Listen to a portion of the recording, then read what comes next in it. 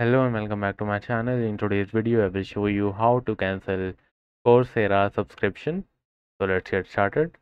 First of all, you will have to log in into your Coursera account. After that, you have to open the menu in the upper right corner and select My Purchases. Now you have to click Manage Subscriptions and then you have to click the subscription you want to cancel. And then at last, you have to click on Cancel Subscription. So yeah, that's it for today's video. If you like this video, please do not forget to subscribe to our channel. Thank you.